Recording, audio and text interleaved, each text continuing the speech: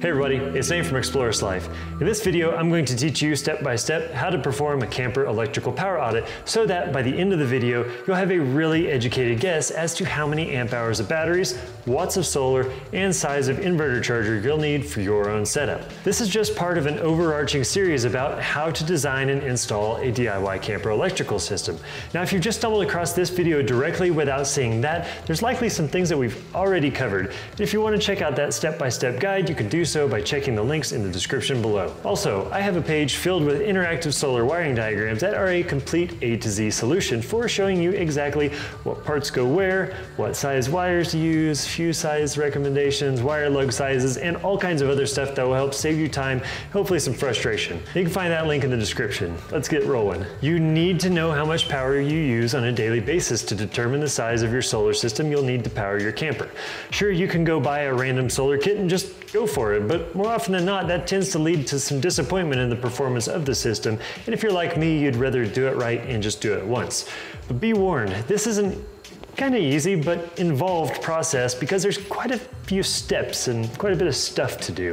You're going to need to gather the items that you'll be using or look up their power usages and put some numbers into a spreadsheet that I've made for you. But this will be worth it because after you follow the step-by-step guide in this video and the accompanying blog post, you'll have a highly educated estimate of how much power you can anticipate using throughout the day. If you're ready to get started, physically go and get as many of the items as you want to power and put them in a pile together.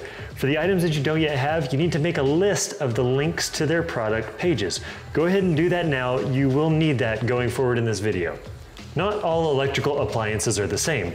There are AC components, DC components, and DC components disguised as AC components. It's confusing, I know, just hang with me. AC components.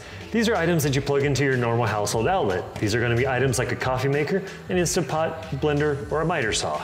Gather all of these items into one pile and put a sticky note with table 1.1 next to them. But wait, there's a catch. There are also DC appliances disguised as AC appliances. There are imposters in your AC components pile. There are likely items that plug into a normal household plug, which is AC electricity, that are actually DC appliances.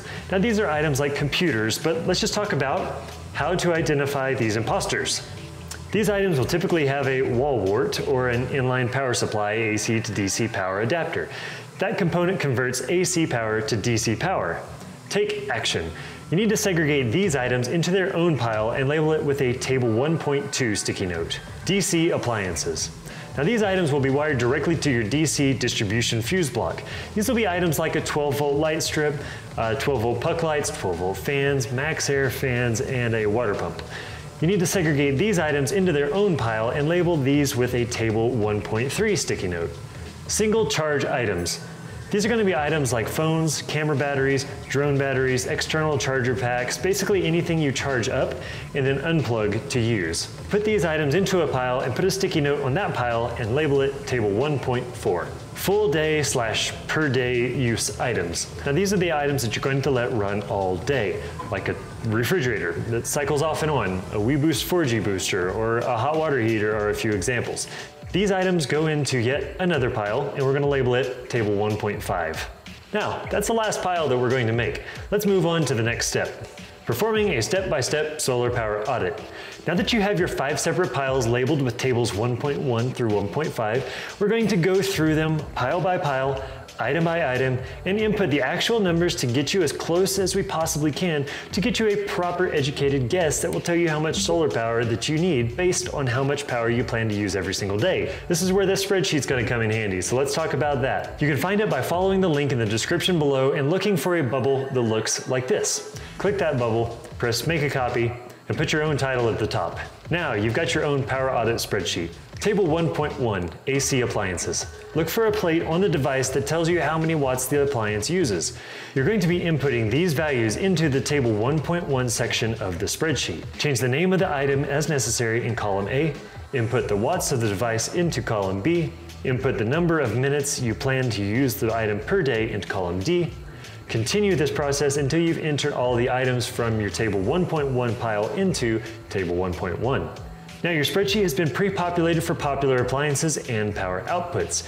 If your needs vary, just change the values as necessary by altering the numbers in the green columns. Now if you anticipate not using an item, you can either delete the values in all of the green columns of that particular row, or simply input 0 into the minutes used per day column, which is probably the easier way to do that. Table 1.2, AC to DC adapter appliances.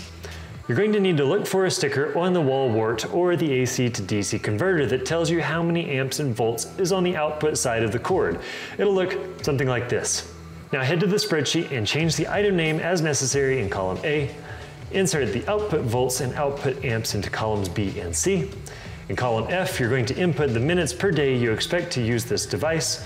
Next, you're going to repeat this until you've input all of the items from your table 1.2 pile into table 1.2. Now, the same thing I said in the last table about the pre-populated items holds true for this one as well. You can either change the items in the green columns, or you can just put 0 in the minutes column. Table 1.3, DC appliances. DC-powered appliances typically hide their power usage for some reason. If you look for a label or a sticker with no success, usually looking online is your best option. To be honest, finding the item on Amazon usually actually yields pretty good results. Same as before, you're going to change the name of the device in column A, then you're going to be looking for the wattage of the device to insert it into column 2. Now sometimes the device will list the amps and the volts of the device rather than the watts. If this is the case, I've added an amps to watts calculator at the top of table 1.3, and here's how that works. Input your amps and volts into their appropriate spots in the table 1.3 amps to watts calculator, and look at the resulting wattage reading. Insert that wattage reading into the table 1.3 column 2 under watts. Now to clarify, you don't have to do that calculator if the device actually lists the watts. Now change column 5 to represent how many minutes you plan on using this device every day. Table 1.4, single charge items. Now you'll notice that there's actually two separate table 1.4s. Table 1.4a is for items with their battery size listed in watt hours, and table 1.4b is for items with their battery size listed in milliamp hours. So whichever one your device gives you, just go with that particular table. Change column A to the device name, change column B to the battery size of the device, and change column C to the number of times you plan to charge the device per day. Table 1.5, full day or per day usage. Now table 1.5 is for items that get used constantly. You'll have to take a constant measurement of your items over the course of 24 hours. Now this is good for things that cycle off and on like a refrigerator, but the pre-populated refrigerator option is based on a top-loading ARB 50-quart 12-volt refrigerator. Now if you have the means necessary to measure the power usage of something like this, like a shunt or a kilowatt meter, go for it, but if not, that's fine. Just roll with what's been pre-populated, and that should get you in the general ballpark. So, how much solar power do I need? Now that you have successfully filled in all of the blanks with the electrical items you anticipate using throughout your normal day, check out table 1.6. This is how many amp hours that you will personally consume per day according to all of your inputs, as well as recommendation on battery bank size, solar array size, and a few other goodies. Now the numbers that you see here are really just general recommendations. If you want to spend more time in cloudy environments, maybe you should consider sizing up a bit.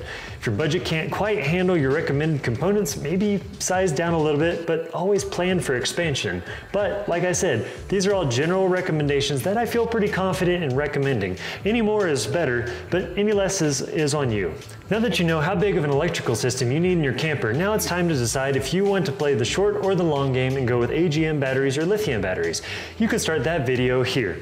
And if you already know what type of batteries that you're going to get, it's time to determine how many watts of solar that you need to charge those batteries. And you can start that video down here. Now everything that you're learning here is put to use in our free interactive solar wiring diagrams. And if you haven't yet, you should check them out, as they're a pretty complete solution for a high-end camper electrical system. If you like this video, give it a thumbs up, leave any questions you've got in the comments below, subscribe and hit the bell if you want to be notified when I make more videos like this one, and I will see you in the next video.